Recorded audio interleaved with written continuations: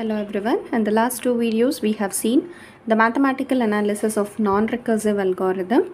It is very simple and I have just taken few examples and I have just showed you. In today's video we are just going with mathematical analysis of recursive algorithms. What do you mean by recursive algorithm? Recursive algorithm means the algorithm which calls by itself.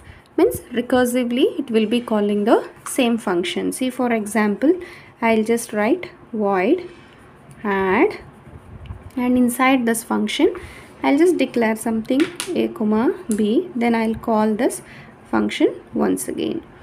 Okay, so here recursively this add function is calling itself inside the function. This kind of algorithms are called as recursive algorithms.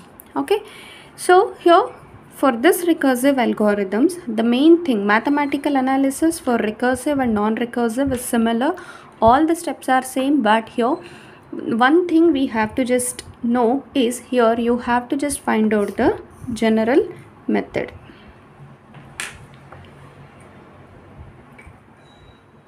Or general condition. If we find out general condition, then the 50% of the work is done in mathematical analysis.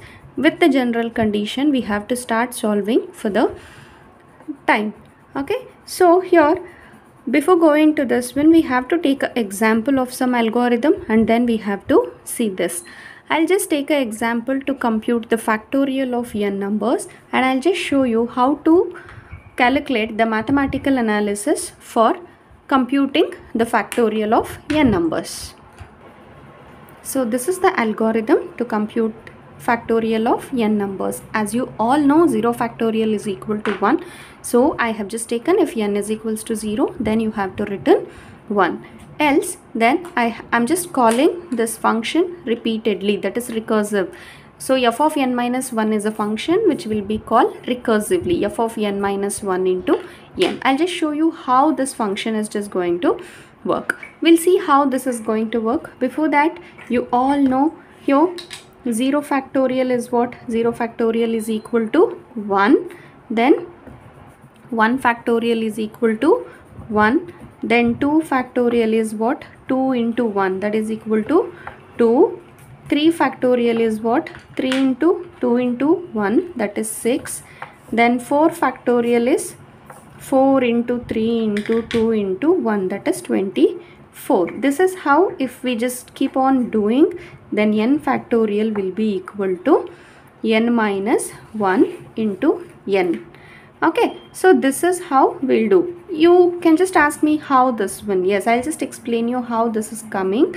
Yes, so here first 0 factorial is equals to 1. This is the basic function, so need not to calculate that one. So you have to calculate from 1 factorial. For this one, f of n is equals to n minus 1 into n. I'll just take. Now I'm just doing for n is equals to 1. N is equals to 1 means f of 1 is equals to n minus 1. That is, n is what? 1. 1 minus 1 is 0. That is, this one is f of n minus 1, because this is a recursive function. F of 0 into 1.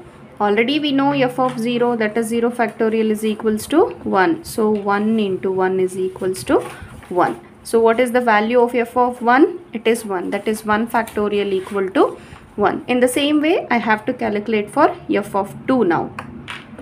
F of 2. So f of n minus 1. What is the value of n? 2. 2 minus 1 is 1 into n value is 2. What is f of 1? Just now we have calculated 1. 1 into 2 is equals to 2. F of 2 value is what? 2. So here 2 factorial is equals to 2. Next, f of 3. Yes, we have to calculate f of 3. F of n minus 1. 3 minus 1, that is f of 2 into n value is what? 3. F of 2 value is what? Just now we have calculated 2. 2 into 3 is equals to 6. What is 2 factorial? Sorry, 3 factorial, it is 6. So we got 6 over here. Next, f of 4. f of 4, that is f of n minus 1, that is 4 minus 1. F of 3 into value of n is 4. Yes, so what is f of 3? 6. 6 into 4 is equals to 24. This is how the algorithm means for calculating the factorial is working. Repeatedly I'm calling, see, f of 0, f of 1, f of 2, f of 3, the same factorial function repeatedly I'm calling. So this is called as the recursive function. Okay, so like this till n we can just calculate. For all the things you'll just get the proper value. Now you know how the algorithm is working here. Now you have to just write the general plan or the general condition. Yes, so here I'll just take f of n as a function. Okay, here we'll be just having the two things. First is the initial condition and the main condition. Yes, always we know initial condition, if n is equals to 0, it should be equal to 1 because 0 factorial is equal to 1. So 1 if n is equals to 0. Yes, this is the initial condition. Next, with respect to the function, here f of n minus 1 into n, this n will consider it as a constant, so we cannot just consider that one. Always I have to just take a function f of n minus 1 and the basic operation, yes, plus 1. Why I am taking this as 1 means in each and every step I am just considering only one number, that is n is equals to 1, n is equals to 2, n is equals to 3, like that till n I am just taking. So the basic operation should be equal to n if the value of n is greater than 0. Value of n is 0 means f of 0, that is equal to 1, that is the initial condition. If n is greater than 0, if n is equal to either 1, 2, 3 or 4 means by using this formula we are calculating. Okay, that means you are calling the factorial function repeatedly with respect to the basic operation. So this is the general plan of this factorial. This is very important. If you don't know how to write the general plan, then you cannot compute the mathematical analysis for any of the recursive algorithms. In order to write the general plan, you must know the working of the algorithm. Problem statement you have to understand, and then you have to just understand how the algorithm is working.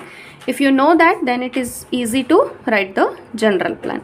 Now we are done with the general plan. Next, I'll just go for calculating the mathematical analysis or computing the mathematical analysis for this factorial algorithm. Okay, initially what we have, f of n is equals to, I'll not take the initial condition, I'll just go with this condition, f of n is equals to f of n minus plus 1.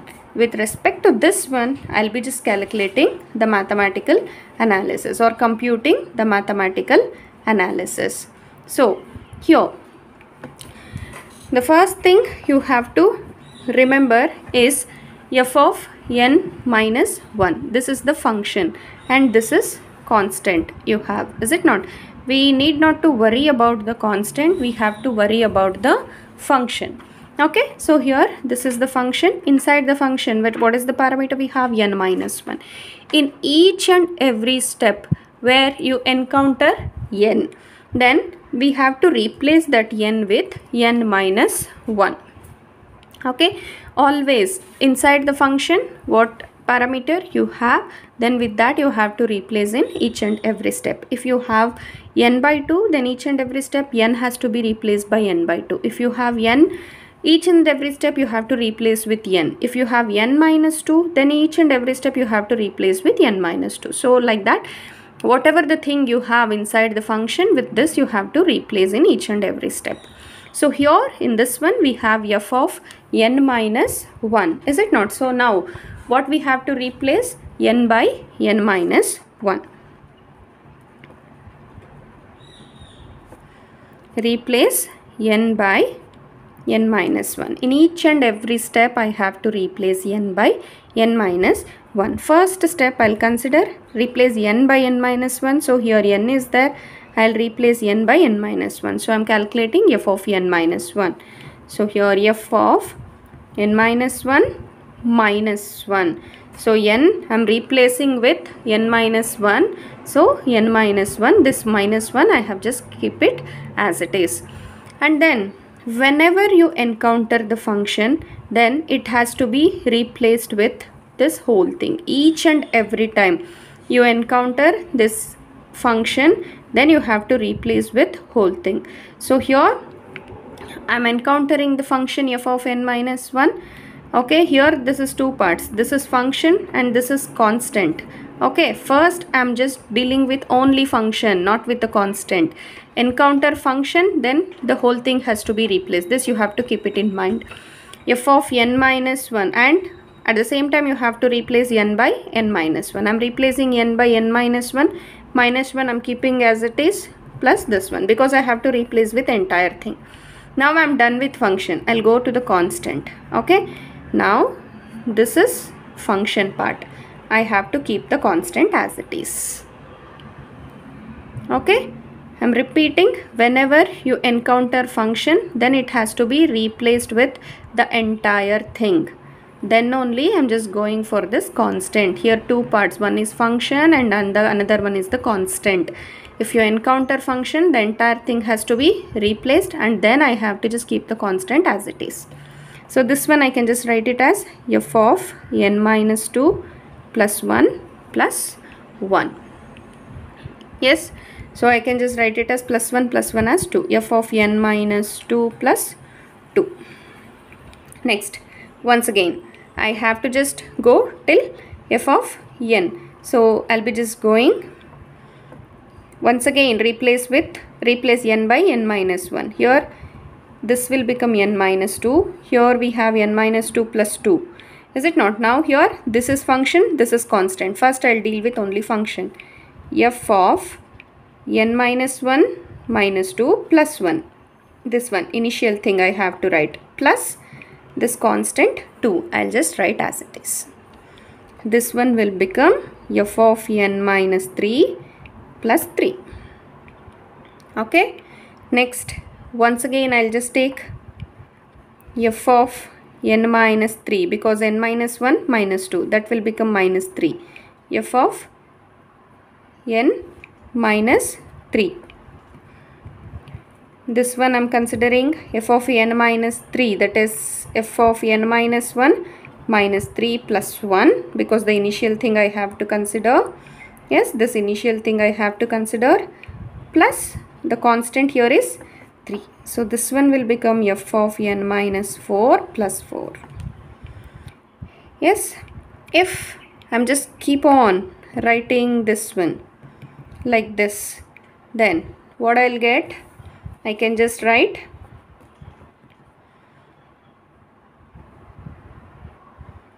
f of n is equals to, see here I can just take f of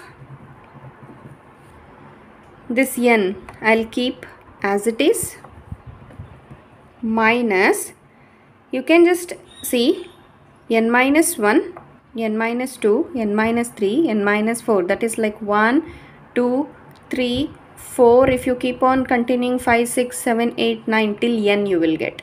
So I can just write all these 1, 2, 3, 4 in common as f of n minus n.